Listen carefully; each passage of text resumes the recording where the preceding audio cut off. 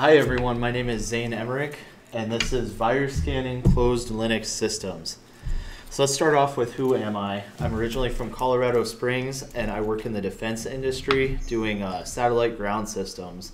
I do a lot of classified work in high security areas such as SCIFs and like NOx and places like that.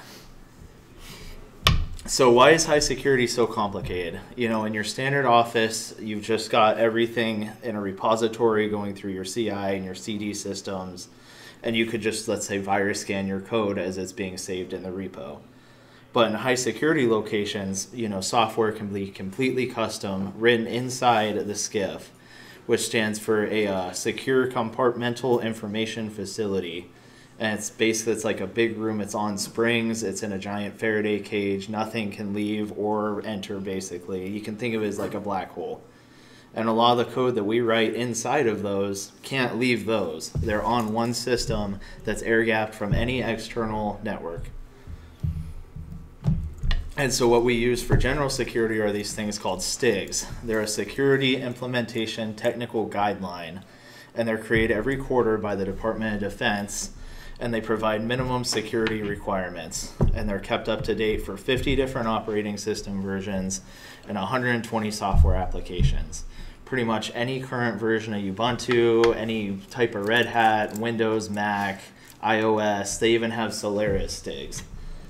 And they have all kinds of apps, anything you can think of, Skype, PowerPoint, all the way up to Apache web server and Postgres. And they can be hundreds and hundreds of requirements long and take, you know, if you're doing it manually, take days, if not weeks, to implement on your own. So there's three major categories of STIGs. There's category 3, which essentially if you have a power outage, it might take longer to come back up, you know, things like that. It's not the end of the world if you miss it, but it's probably something, if you're just being careful, you should have. And then there's category 2, where these could be damaged equipment. It's something that, you know, potentially if you leave this vulnerability open, someone could use it if they really wanted to. It's not like your 0 days or anything though, it's just an easy way that you should probably be a little bit worried about. And then there's category 1, which are system critical, and you actually can't get certified by the government unless you pass all of your category 1 requirements. And these are like mission critical, you'll fail whatever program you're on. Some spy in China could die somewhere if you leave, you know, something like that open. Something important to note though is that category 2 and category 3, you actually can leave a few open, and it's up to the discretion of the customer what they want, or like the government will allow certain things. But category 1 is absolutely every security hole needs to be closed. And so for this, we use the STIG Viewer, and it's a program that the Department of Defense makes that you can actually put on your system, and it'll tell you, it'll scan the entire system, and it'll go through and tell you these are the requirements you currently meet, these are what you're not meeting, and it actually has guidelines on how to meet them. And so for example, I have STIG Viewer up for Red Hat 8, and you can see that there's 21 category 1s that I'm not meeting, 326 category 2s, and then 28 category 3s there. And then inside the requirements, this is just an example. Some of the high category 1s can be multiple paragraphs requiring all kinds of changes to config files just to create security. I mean, I could keep scrolling on this website for 10 minutes going through these requirements. And then for example, on this one, this is something to do with PAM and a multi-password lockout, and you can see at the top section there's details where it'll tell you exactly how to check whether you're missing it manually, as well as at the bottom how to change the file you need to make sure that you do pass. And so now we have all these requirements met, the system's completely hardened and locked down, but you can't just let it sit there. You know, there's still things to do. Over 10 years things can change. And so how do we keep a system secure over time is through virus scanning and ensuring that there's no malware that's found a way to creep onto the system actively. So there's a few types of Linux antivirus. There's always your corporate players, you know, there's Kaspersky and McAfee and those are so bloated that they could be malware themselves, honestly. You know, they take so much space that there's no idea whether they're spying on you or not. But then there's also FOSS software such as ClamAV, and that's created by the community and updated every day by members of both the Linux community and the government intelligence community. So ClamAV is GPL software that it's actually funded by Cisco, and they pay for an entire dev team to keep it up to date these days. They just finished released version 1.3, and it can run on literally any platform you can think of. They even have Windows versions called ClamWin. And it can be called manually through the command line or through a GUI, or you can have it run automatically like every evening, for example, something like that. And there's multiple different types of clients for anything you need. You can scan emails as they come in, you can scan files as they're opened. It tracks modifications, and it'll automatically virus scan anytime there's an edit to a file. You can have it run in the evening, like I said. It essentially takes care of all your virus scan needs. And so how it works is the ClamAV Foundation provides daily updates in the forms of CVD and CLD files that contain what are called definitions.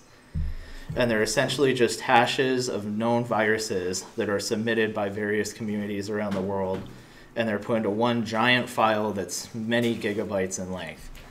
And then what happens is when a clam scan is run, every file in the given path is then hashed and compared against this giant list to search for known viruses. Something to note is the CVD files are precompiled into binaries, and so they're not human readable, and it's what the scanner actually uses. While the CLD files are plain text, and you can see the name of the file compared to the hash and actually read through it if you'd like. And so ClamAV releases two types of programs. They have the standard standalone software that you can download. And they also have a daemon that runs in the background. And so the standard software individually compares every file to every list of definitions to search for. And the advantage of this is it really doesn't require a whole lot of overhead since the file is actually in storage. But it's also extremely slow because it can only run on one thread at a time, scanning every single file. And it doesn't scale for large amounts of data. I've had systems in the past where I work where we've had to scan upwards of 100 terabytes. And on a single thread, that does not go very well. And that's where the daemon comes in. And so the ClamAV daemon actually stores the entire virus definition in RAM. And that way you can multi-thread your virus scanning, reading through the entire thing. But then that comes with more overhead because you can be using 10 gigs of RAM at any given time that's always running in the background, just storing virus definitions. And so for smaller embedded systems, that obviously just can't work when you're working with 512 meg of memory, you know. But the upside is it's exponentially faster. If you have a 16-core machine, you can, you know, run pretty much anything you want.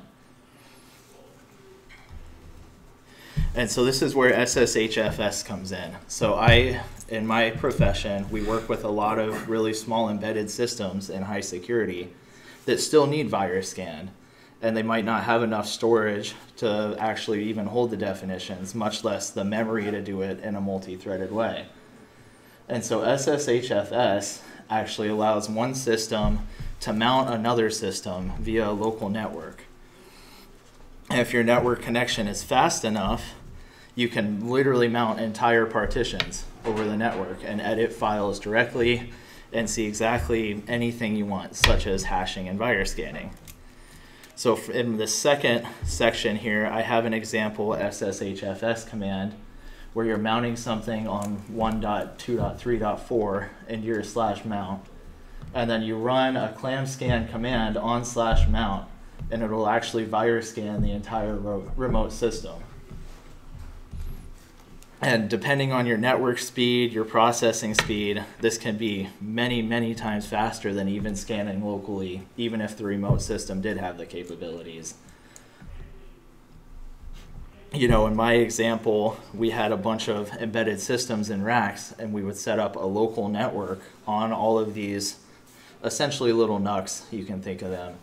and then we would connect them to the local network with a desktop machine that had 32 cores, and then we would mount everything individually every evening, and then just virus scan the entire thing to keep everything secure. Thank you for your time. Does anybody have any questions? You're mounting them as root. Do you typically mount SSH? Are you doing like root SSH keys so you have passwordless? Mm-hmm. Yeah, everything's secure, especially with the STIGs. We're not super worried about mounting as root since we're literally in a Faraday cage. And so these are just more, double checking essentially. Okay. Yeah, that was really just one example. A lot of times in like where I worked, we would have specific users set up for specific things. It was just easier to type root in the command. Okay. I would imagine these are environments where if a hard drive ever went in, it only came out shredded. Absolutely. There are environments where you can't even bring in your watch. I've been in those where they weigh you on the way out and yeah. weigh you on the way out. Yeah, no, where I work by federal law, if somebody breaks the alarm, the police have to be inside the building within 5 minutes. So we literally have a police station across the street from us.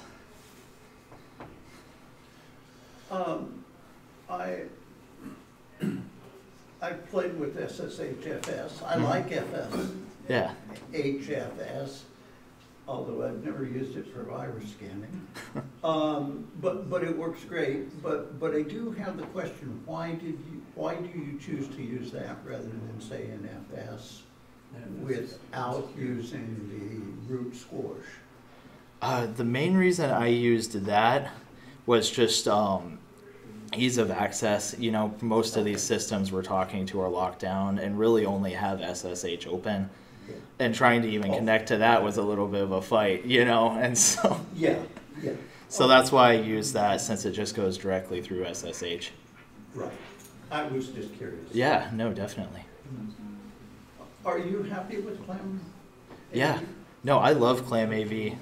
I use it for everything. Even like I have a cron set up at my house that I run ClamAV, just might as well on systems, But I use it for everything. I was going to ask if you use it for your own machine. Yeah, no, it's great. And ClamAV actually for larger setups, so it downloads these CVD files daily. But for larger setups, like in a corporation, they actually have a mirror that you can just download through, like apt, and it'll pull it and then create a little web server. And so you're only actually getting it from the foundation on one system. And then you can just get every computer's updates from your local system. And so that's one of the things that we've used, like in separate labs around my building, is we have our server room has one major mirror that pulls the updates. And this is open source? Yes, it is. Yeah. How can it help it against rootkits? I'm sorry? How can it help it against rootkits? I'm not really sure on that one, actually.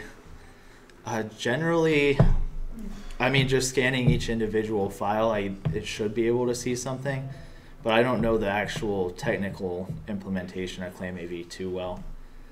Their documentation is massive, though.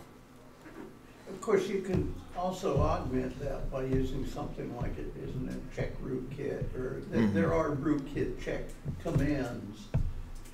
Yeah. As well. No, we could. So the problem with rootkits is they're so stealth that when you're reading the files and directories, they won't expose themselves, so you'll skip over those files. I see. The only way you can ever find this is if you actually take that drive offline and insert it into another machine read only, and then you can read the raw data. Yeah. Without its file system filter drivers. Okay. Being kind of keeping their files on like a Halo deck, or stealth. Okay, interesting. Really, at least in the. Oh, I'm sorry. Next question.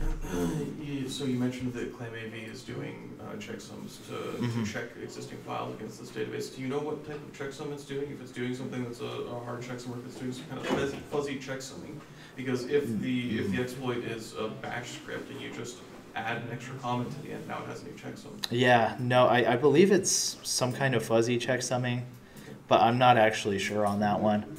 I know that the database is so large that, you know, I think nowadays, now that they get Cisco funding, they update the database 3 times a day, something like that. And so most viruses, even when there are changes, they can catch things like that.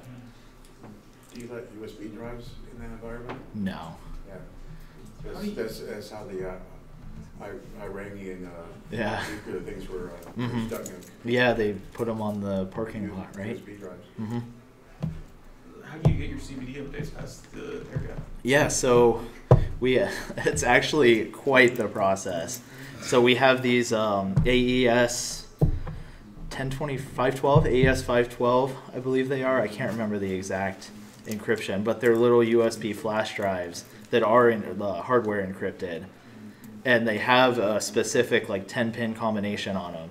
And so you take it out and you put the files on, and then you have to take it back into the system to put the new update files on. Yeah. You mentioned at one point you do daily scans. Is that your recommendation? Is once a day or once a week or once a month? Or? Yeah, so we recommend daily scans. And then just because of the process of the updates, right now we're getting new definitions every other day, but we'd like to get that down to daily. It's just frustrating right now. Oh, sure. We're looking for a better system. Do you keep it pretty manual, or do you do much automation when you're doing your scans, or is it plugging in and plugging in? It's actually surprising amount of automation because everything's just on one local internal network. And so we have a script that'll go to this IP and mount it, and then it'll scan that and unmount it and go to the next one. What does it do if it finds something? It immediately crashes the entire thing, takes all of it off all of the networks, and then there's like a big red light on the monitor that's like, dude, everybody shut off the power, it's bad. No, we've had false positives before, but in the last like 10 or 15 years, we've never actually had a virus, surprisingly. But the sad thing is this whole thing came about because we did find a virus at one point. It was a Trojan that was in our lab and jumped onto products that we shipped. And that turned into quite the issue. So they hired me to design an entire virus scanning program. Or would ClamAV catch that worm? It should have. Have you tested? Yes, we have tested, and it would. I can't remember what the worm was exactly. It's been probably 1.5 to 2 years since I tested that, but it did catch it. So. So I just attended a talk, and I asked a question to the gentleman about they were talking about the CentOS, Enterprise CentOS, and I was surprised because I asked them that it seemed like a lot of their process was in order to up the speed on the contributions to the distribution, but it seemed to all be trust on like who actually drops something into the distribution. And this is you're taking a different approach here. You're running a scan to make sure that there's nothing that's got it. Yeah. That's in the code at this time. Now, long times ago, I went to a talk and there was folks from Google there. When Google has their servers built, they scan them at the point of manufacture, and then once they being FedEx or however they get from where they're built to where they usually scan them again, and then they scan them when they're in production. So it's continually scanned. Yeah. And yet, it seems that the Linux kernel itself, the folks are just using social trust to kind of put changes into the distribution. Yeah. It's kind of like right. No risk and social risk. Yeah. Yeah, no, it's really interesting, the levels of trust. I mean, because where I work, a lot of the software is written in the lab and then placed directly onto the system. And even then, we still don't trust our own people, so we have to virus scan it. Yeah. And it works on Windows? Yes, it does. It's not great, to be completely honest. It finds more false positives than, you know, you'd really like, but it does work, you know, it runs. So Well, one of the things that I once did, or, well, did for a lot of people actually, is to run a Linux firewall, a Linux-based firewall. Run a lot of, I was using Kaspersky, but run it, and that's why I was asking about ClamAV. yeah.